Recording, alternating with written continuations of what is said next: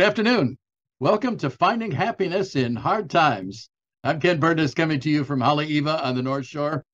And today we're starting a new series called The Big Questions. Now, for the past 6 months, we've been looking at joy, finding joy. But we're gonna talk about how to ask big questions of ourselves and how we can find happiness through asking those questions. And we'll do that in just a moment.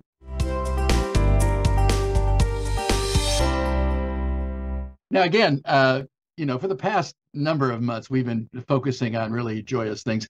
And that's really a way to deal with the negativity that we're facing in our life. But it's not the only way to deal with that. And so today, this new series about asking big questions is going to give us some direction. And that's what I've really been concerned about because of the negativity, because every time we turn on the television, we're watching negative news. Every time that we are listening to our iPhone, we're hearing negative news. Every time we're wandering about the internet, we're running into all this negativity in the world. And it's just very hard to find one's direction. It's certainly hard because there doesn't seem to be any solutions. So this whole series that we're going to be going through is going to be asking some questions that will help us find that direction. And to help us get started with all this, I have three very smart and talented ladies who you've seen before. And they're with me today. And I want to say welcome to Tamara Moan and Jamie McOuat and Penny Smith. Welcome, ladies. Hello. Great to be here. Well, let's talk about how big questions can help us. A lot of people just seem to get lost, and it's hard to find oneself. Many of us are walking around with all this negativity, with the war, the mass shootings, the coronavirus, of course. We're walking around in a fog, and things don't seem the same today that they did in the past. We seem to be not the same person we were. And like I said, we're sort of walking around in a fog in the present, and we don't really know where we're going in the future. So to do that, we're going to ask these series of questions. And I've asked these ladies to join us again. And I'm sure you remember them from, if you tuned in on March, they were talking to us about freeing their imagination through writing, which was a great show and really a happy time that I had with these ladies. And they're going to help us by asking probably one of the biggest questions I think that we all need to ask ourselves, and that is what is important? What is important to us? And to do that, I'm going to ask each of them to tell us a little bit about what they feel, and then we're going to open it up to a discussion.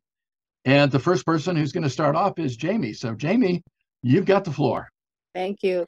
So I wanted to sort of set the stage that we are coming out of this pandemic, and we have been totally reliant on technology during the time of it.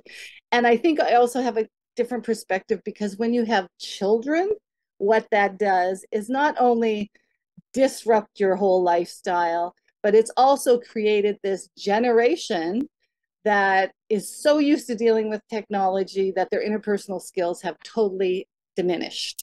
So what used to be important to me was activity. I'm very active. I have a lot of things going on at once. We would be, during the week, there'd be all kinds of sports activities or drama activities or enrichment activities in addition to school. And I sort of kept that pace throughout the pandemic.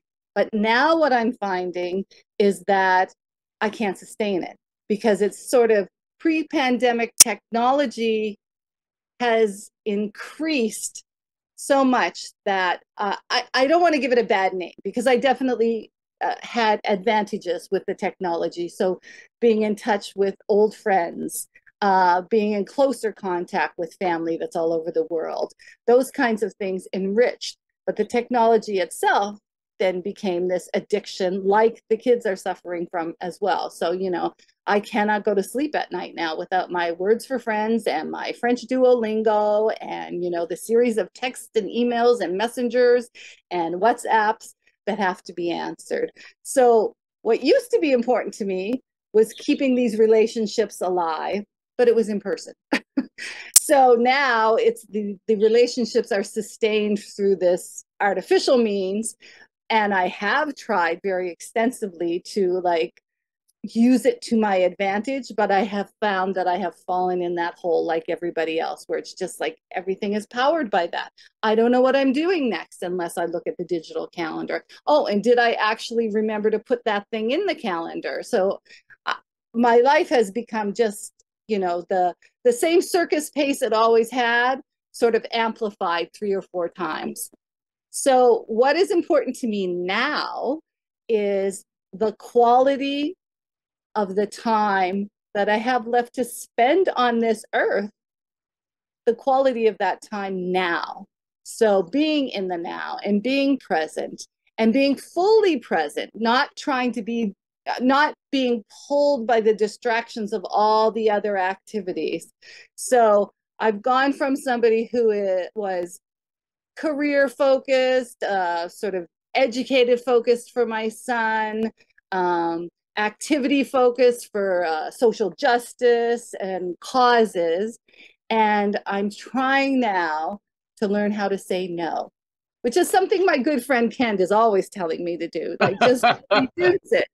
But in the context of the big picture, my happiness now is more dependent on those quieter moments. And I know during the pandemic, a lot of people my age probably experienced a good length of time where they had time for self-reflection. They had time to like really delve into whatever they were into, but I didn't.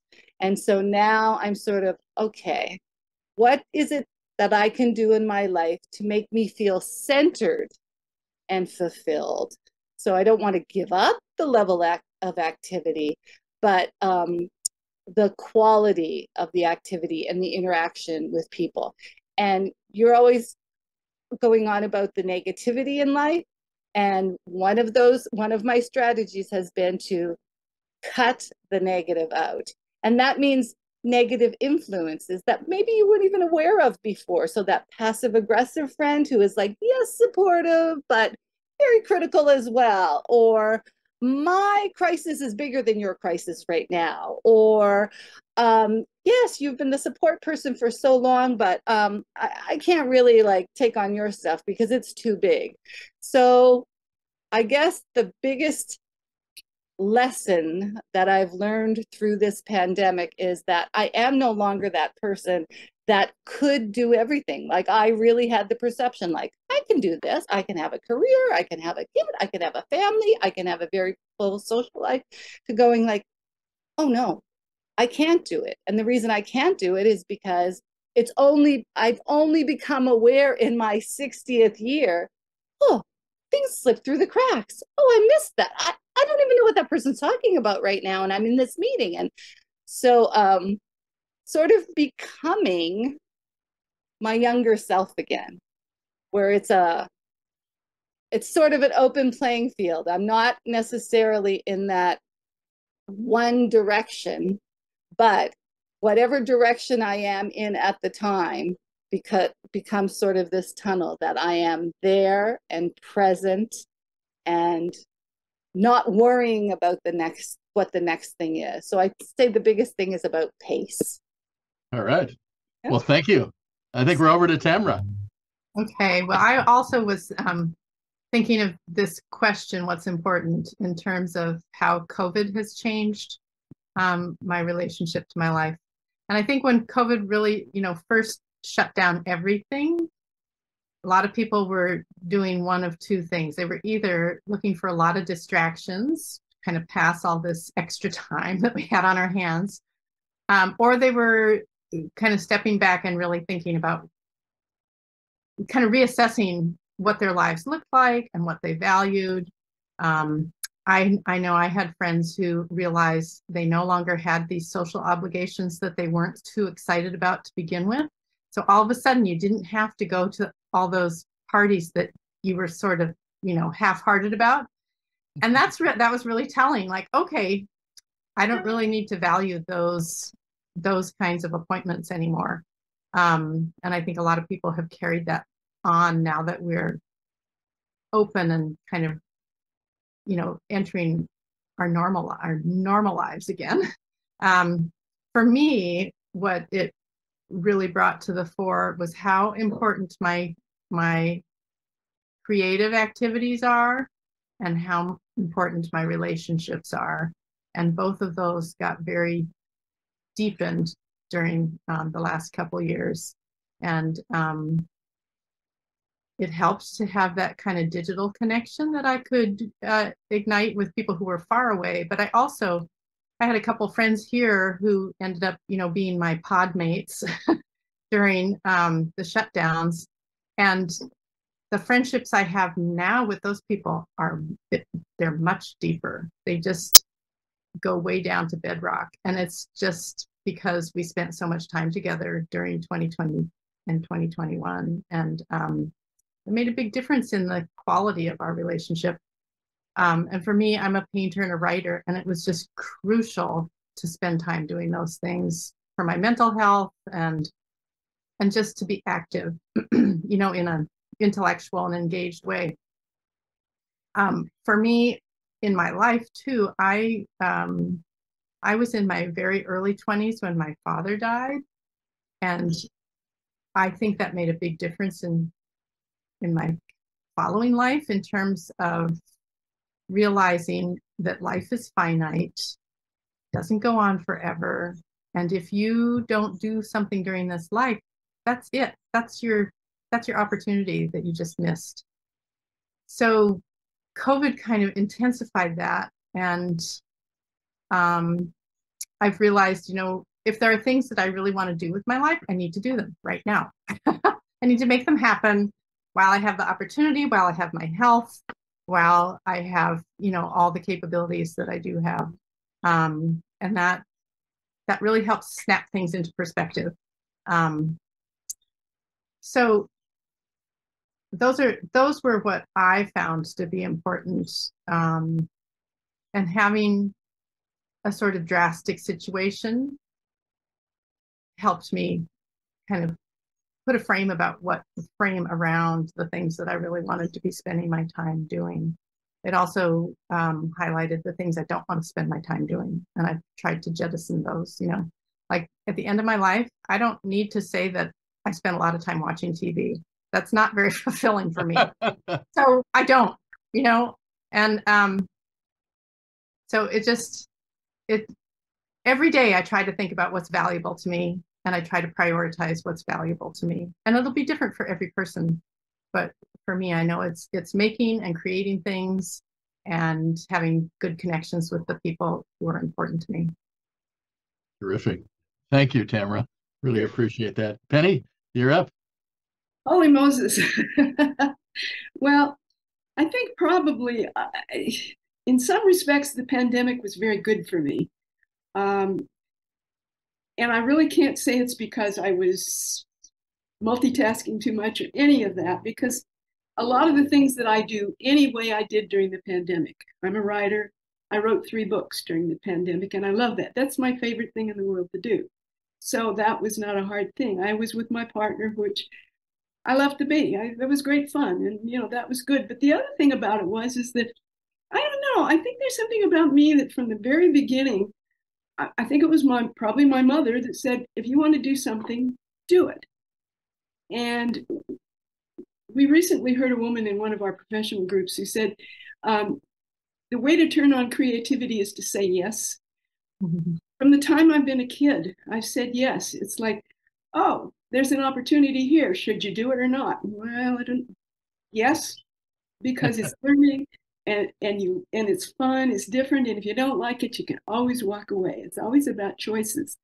So for me, relationships have been really, really important. I'm basically, I guess you could say, bless you, an only child. My husband and I are the last of our line. We have no family.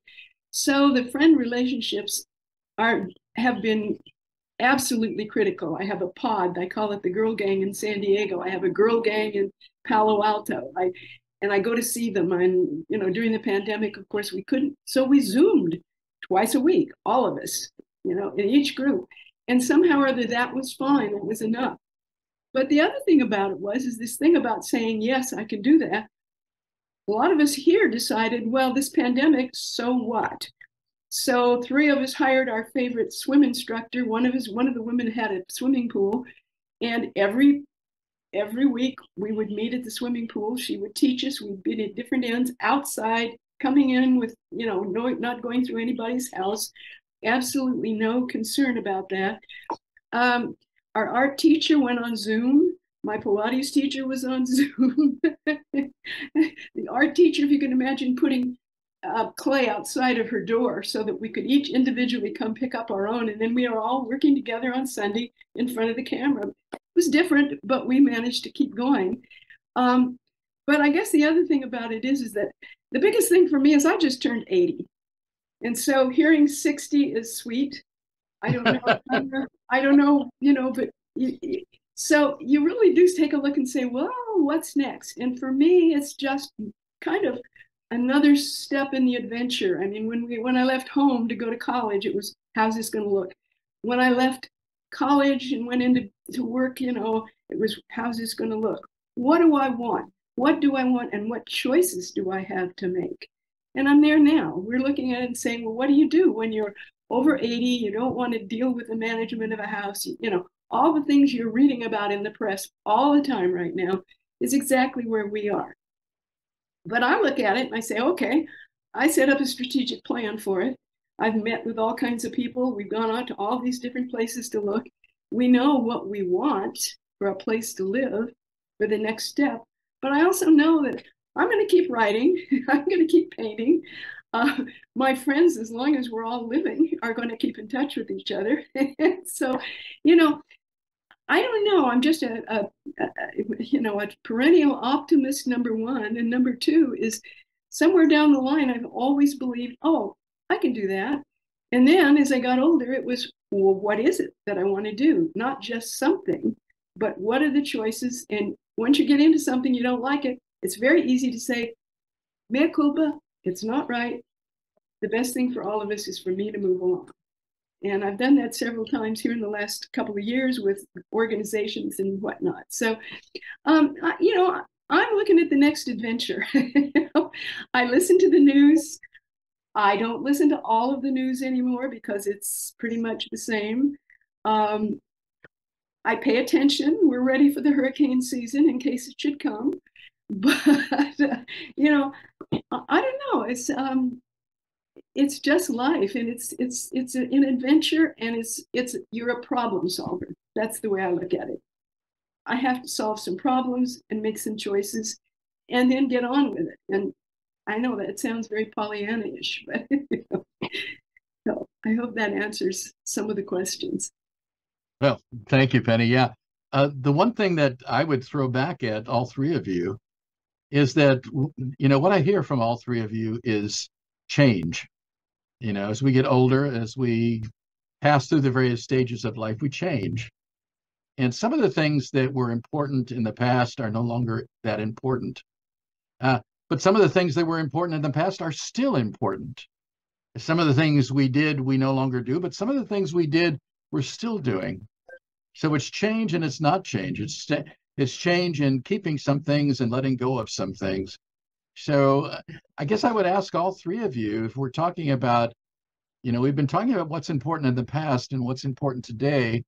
If you could take a little more look into the future and say, okay, if I want to add something, what would be an important thing that I would like to try or accomplish or experience, in addition maybe to the stuff that I'm still doing that's still important, like Tamara says.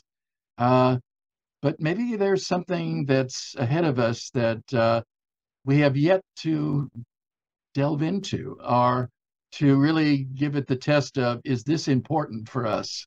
It might be, or it might not. Like Penny is saying, we have a choices there. So can the 3 of you look a little bit into the future about what's important that may be coming up for you?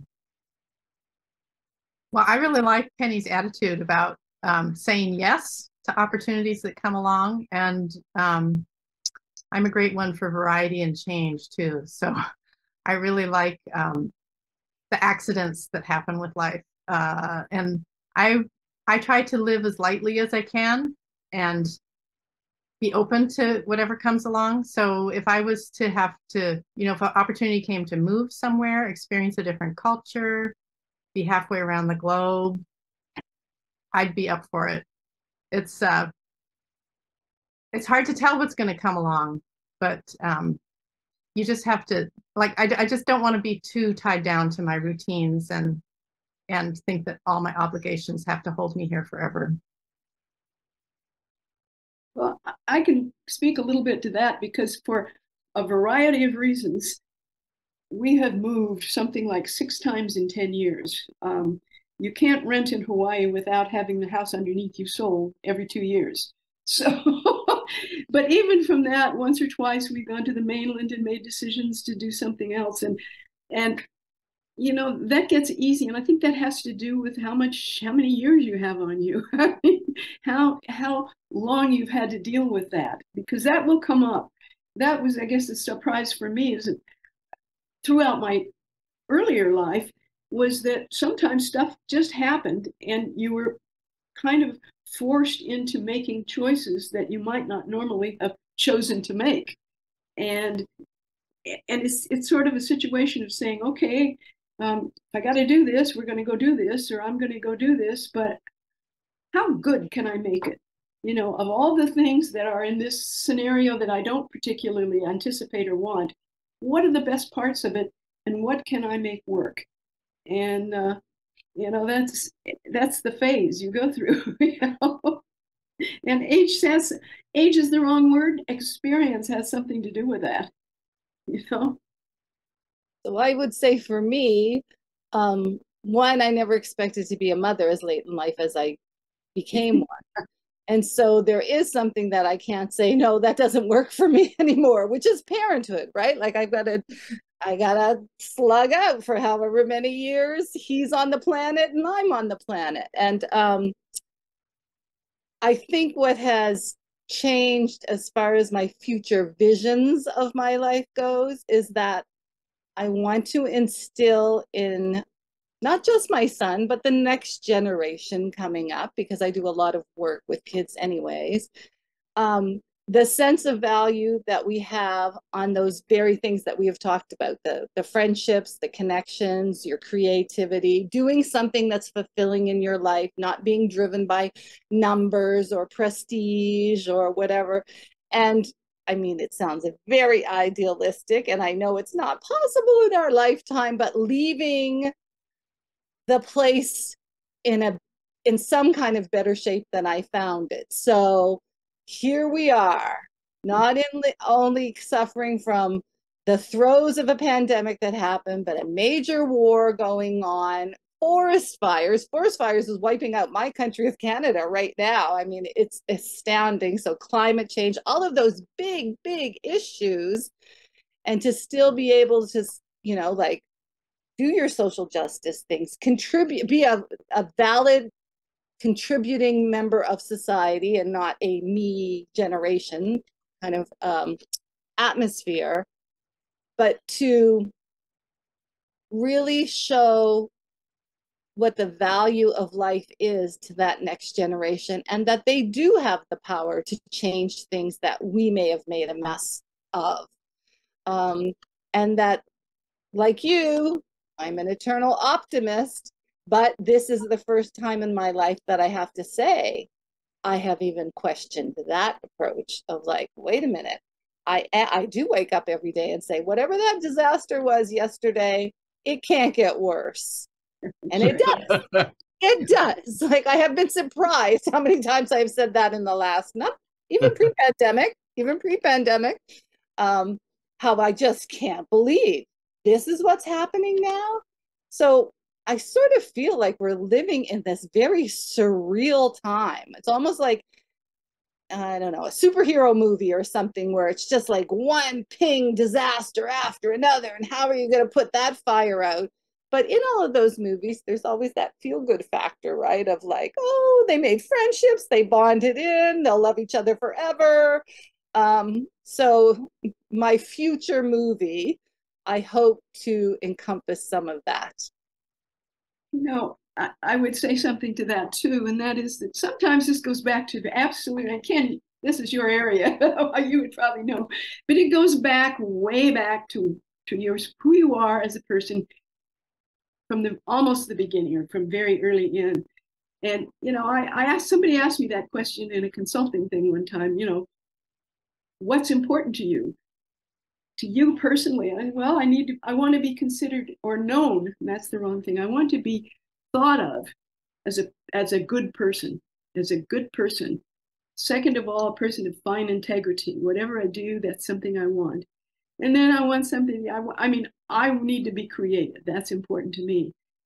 And I think those internal things sometimes, and for me, as I've gotten older, where I realize, it's the thing of the value of the small or the virtue of the small. I don't have to be a big thing in anything or make huge changes here or there. As long as I get up every morning and do the best that I can. That's kind of my mantra.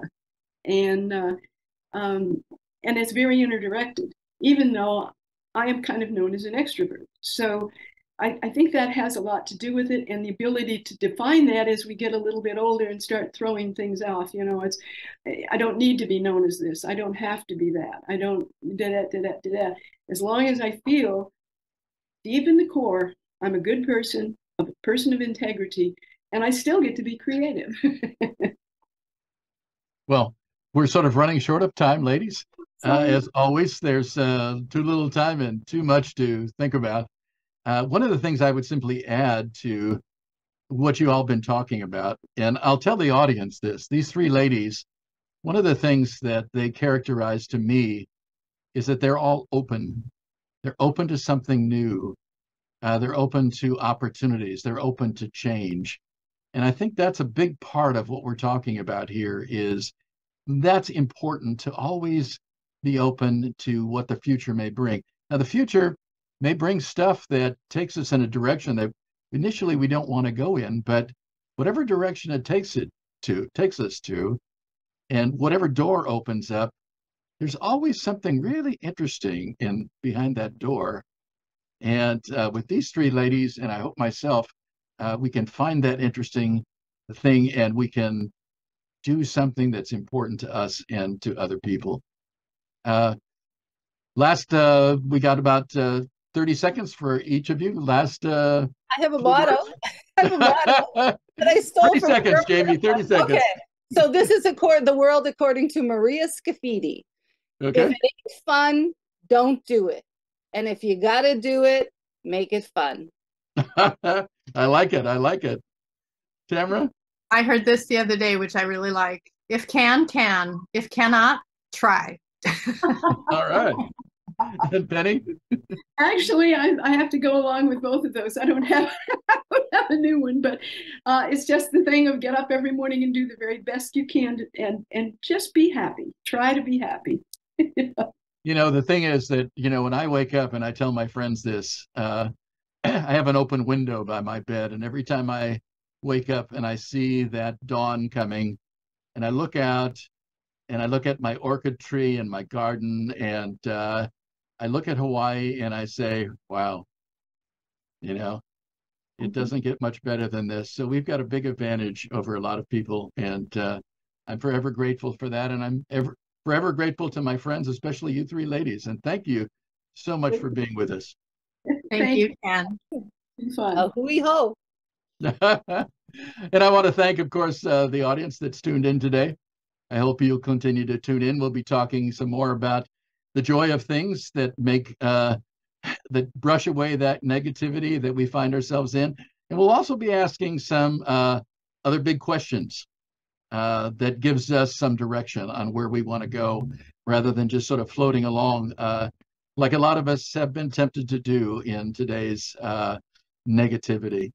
And in case any of you are wondering if I'm ever going to have any male's opinion about this, I'm also going to have three males a couple months down the line that are going to tackle the same question. Now, I don't think that there's a whole lot of difference between the feminine and the masculine point of view on these type of things, but we'll see. It'll give us a chance to take a look. In the meantime, thank you, ladies, again, and thanks to ThinkTech Hawaii, all the people there that have helped with us, with Michael and Ash and Jay and Haley and everybody else. And again, thanks for tuning in. Hope to see you again. Adios.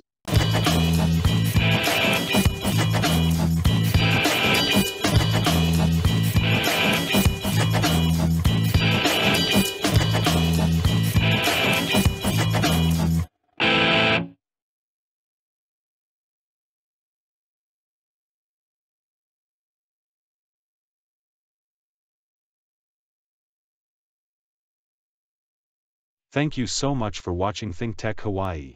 If you like what we do, please click the like and subscribe button on YouTube. You can also follow us on Facebook, Instagram, and LinkedIn. Check out our website, thinktechhawaii.com. Mahalo.